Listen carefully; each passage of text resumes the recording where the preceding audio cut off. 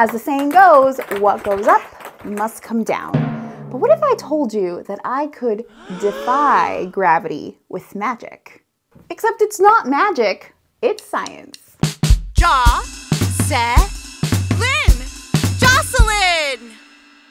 Place your hairdryer on the cool setting and put your ping pong ball on top. The ping pong ball floats because the hairdryer creates a cone of air that's moving faster than the surrounding air. As long as the ball stays in the cone of air, it will float. You can try tilting it. You can try bouncing it. And for our grand finale, we need a toilet paper roll. Toilet paper roll.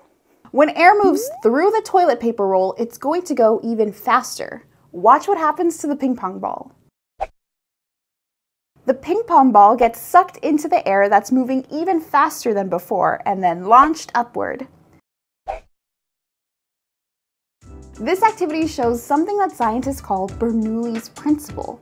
The fast-moving air from the hairdryer is creating a low-pressure environment compared to the surrounding air. 1, 0, and liftoff of Space Shuttle Atlantis on a mission to build, resupply, and to... Whew, what a rush! To make your own rocket at home, you just need a film canister for the rocket, and for the rocket fuel, we're going to use Alka-Seltzer tablets and water. When we combine these two things, they go through a chemical reaction and make carbon dioxide gas. That's inside all of those bubbles you see. Now, what do you think will happen if we close this and let the pressure build up? 5, 4, 3, 2, 1.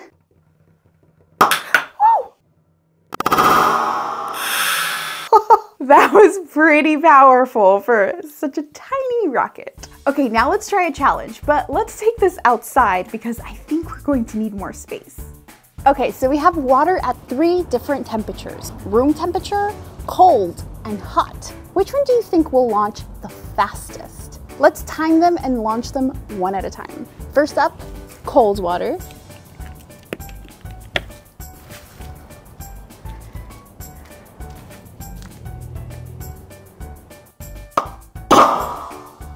Next up is room temperature water.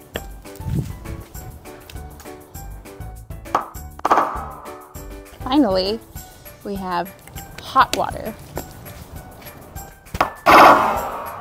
That went so high. Come on, let's go talk about what happened.